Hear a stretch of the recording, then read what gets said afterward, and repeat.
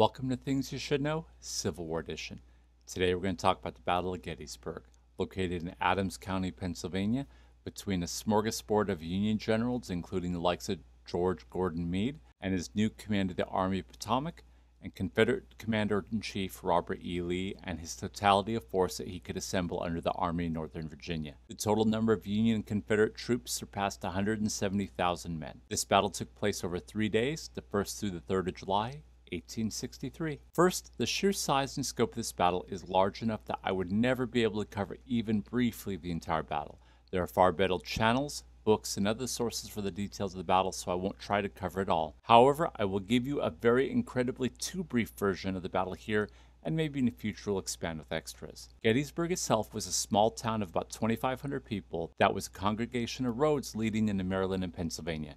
It comprised of gentle hills, farms, fields, and orchards with various granite outcroppings. Confederate leader Robert E. Lee had led his army north here to try and alleviate the pressure of an invasion by the North on Virginia, and to hopefully disrupt Union campaigns. His hope was to strike a decisive victory, so he brought forward more than 75,000 men. Unfortunately for Lee, he was unaware that Stuart in the Battle of Hanover had moved out of position, leaving his flank open and his battlefield intelligence with holes in it. On June 28th, after his troops were already committed, Lee did learn from a spy that the Union Army of Potomac had a new commander, General George Gordon Meade, and that Meade, along with 95,000 Union troops, were headed towards Lee. Upon hearing this news, two 7,000-man divisions were dispatched to investigate Gettysburg. There, they met Union cavalry pickets and quickly drove the Union cavalry back, slamming into the Union 1st Corps on McPherson Ridge. The Union quickly retaliated and pushed the Confederates back, but the commanding Union officer, Major General John F. Reynolds, was killed in the fight. Both sides waited for reinforcements as the afternoon passed. By then, divisions of the 1st Corps arrived west of the town,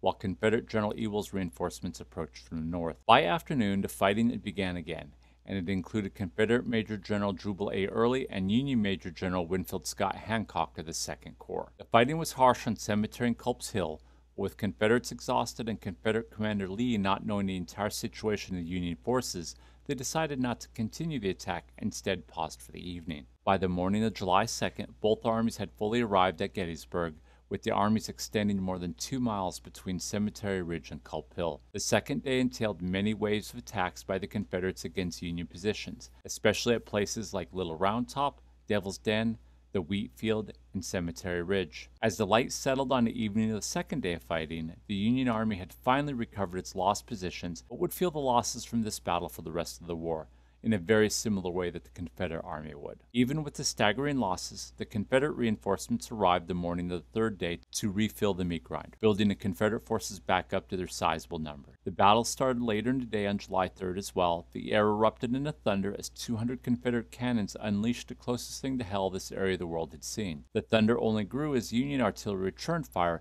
and for almost 3 hours the lead rain beat down upon both sides. The Confederates moved forward even as the artillery had only just stopped, buoyed by Confederate General Robert E. Lee's presence. No amount of morale, however, would protect the Confederate soldiers as they crossed open fields. Confederate soldiers were blown apart or vaporized as Union troops opened fire with deadly accuracy and a deafening roar of rifles. The center of the fighting at Emmitsburg Road encapsulated the brutality of this fighting. Even when the Confederates reached the Union positions, their numbers had been so devastated they were unable to cause much damage and were unable to take any of the positions. The final example of this was the now infamous Pickett's Charge, which was rebuffed by Union General Hancock. This charge alone is believed to have killed more than 5,700 Confederates, and even the Union themselves lost more than 1,500 troops. The day ended and the battle was over. More than 28,000 Confederate troops were killed, wounded, or missing, while the Union lost more than 23,000 killed, wounded, or missing. The 3 days had destroyed the lives of more than 51,000 soldiers. While the losses seem a similar payment on both sides, this broke the Confederates, and they would never again have enough forces or ability to project those forces to threaten Washington, D.C. or the North. The final result of this battle was that from this point over,